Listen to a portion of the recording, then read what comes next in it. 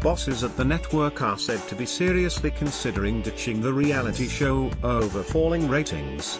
The program has been a fixture on TV for 18 years and pulled in 10 million viewers at its peak, but in recent months some episodes have been watched by just 800,000 fans. Producers fear it cannot compete with ITV2 hit Love Island. Channel 5's contract with Big Brother production company Endemol runs out later this year.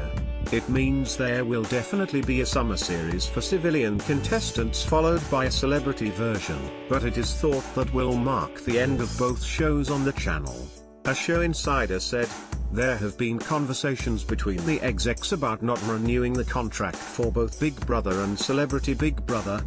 It would be the end of an era, but they feel the time is right for it to end." Ratings for Big Brother hit an all-time low last summer. It was thrashed by Love Island, which had 3 times as many watching. Celebrity Big Brother has also taken a hit in recent years. Friday night's double eviction was split across 2 episodes, with 1.5 million watching the first but fewer than a million staying to see the second. And last weekend an episode shifted to a later slot got just 800,000 viewers.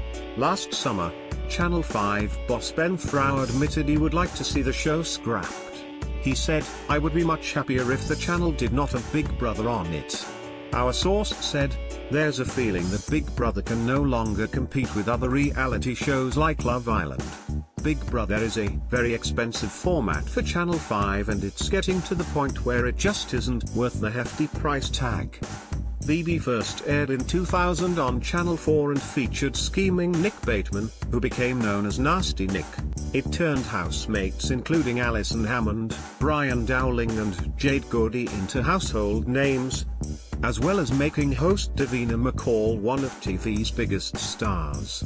The show moved to Channel 5 in 2011 and soon became its most popular show ever. Our source added, "There is still time for the bosses at Channel 5 to change their mind, but it is not looking likely.